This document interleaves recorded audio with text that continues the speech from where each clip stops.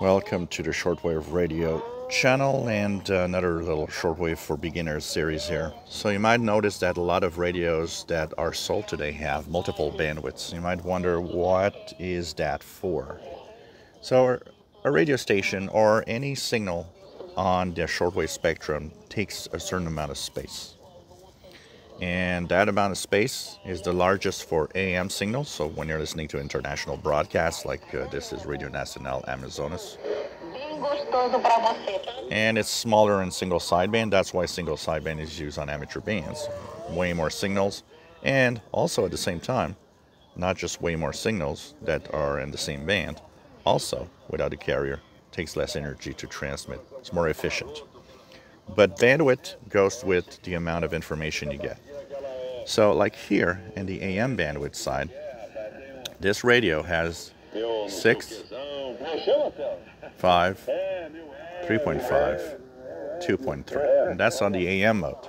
On single sideband, it goes even lower to 0.5.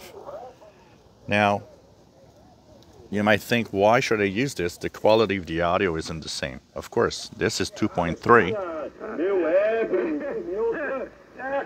3.5, 5, and 6.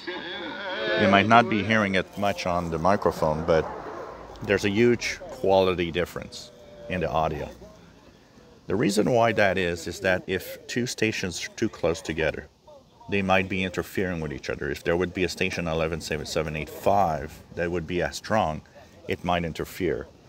So to avoid the interference, you'll use a smaller bandwidth, which will prevent that other station from actually creating interference. But because you're lowering the amount of space allowed for that signal to come through, you're also going to cut down on the quality of the audio you're listening. So this is used mostly when you need to squeeze in a station that is hard to listen to because of another one very close by. Because in a regular listening experience, you'll use probably 5 or 6. I like 5. I find that it's a nice compromise quality and in clear signal, but you can 6 for the best audio quality if you want. Same for single sideband. You'll use a smaller bandwidth if you need to.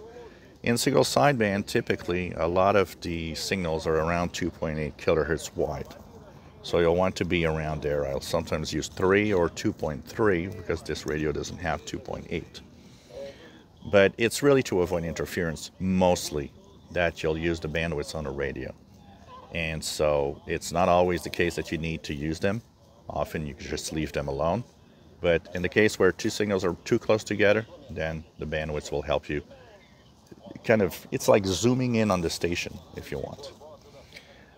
For those that are saying that the Texan bandwidths and the bandwidths of the DSP chip are audio, they're not. They are not audio bandwidths. But the problem is, some people are comparing the bandwidths of their filters on $4,000 radios with filters on $300 radios. You can't.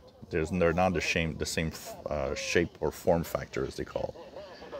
Bandwidth filters have different qualities. And some very high-end filters definitely have a better slope, a better shape in behaving at that frequency than others. That depends on the price paid. But for the price paid, these smaller radios, including the XH Data, the Texan PL330, it's darn amazing that you get all of these bandwidths today that you didn't get in the past. In the past, it was, wide narrow switches. They helped, but they definitely weren't the best. And this is where today's receivers, even the lower end, like the XH Data D808 and Texan PL330, that's where they really amazingly get much closer to higher end radios suddenly because of all the choices of options, including these bandwidth filters that will help you listen to signals on shortwave. So I hope the explanation is clear enough. Think about every station and every signal has a certain size on the band. And if there's too many of them close together, well, you can actually lower the amount of signal that's coming through zoom in if you want on that frequency. And of course you're cutting on what's on either side, so any interfering station will disappear. But it comes at a cost, lower audio quality. If you enjoy my videos, please subscribe, give us thumbs up. Thank you for watching.